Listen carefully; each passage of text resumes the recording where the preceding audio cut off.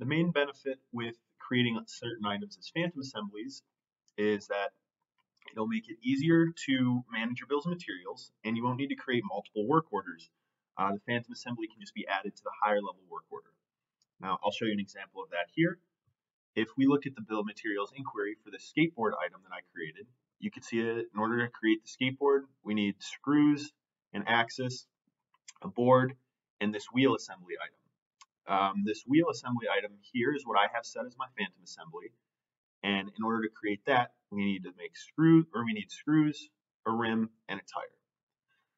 So you can see here, this is my skateboard item, it's an assembly item, and here's my wheel assembly. So this phantom assembly is also going to be an assembly item, and on the purchase and inventory subtab, you can scroll down and find under inventory management this phantom checkbox and also mark sub-assemblies phantom.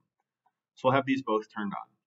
And now if I'm going to create a work order for my skateboard, this top level item, even if I don't have any wheel assembly on hand, it's going to automatically create this work order as part of the assembly build. So go to transactions, manufacturing, enter work orders. That'll bring me to this work order page. First thing I'll do is select my subsidiary, and then I'll add my location. Now I'll enter my skateboard as my assembly.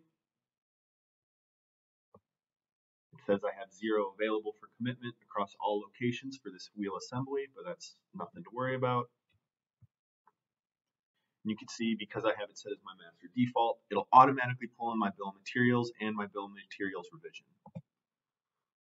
Say I want to make 15 skateboards, and I'll set this as released.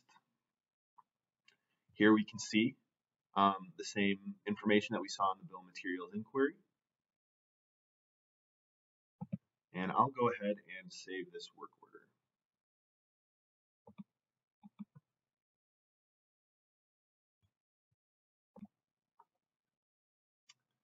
Now that this work order has been released, I can create the build, pressing the create build button.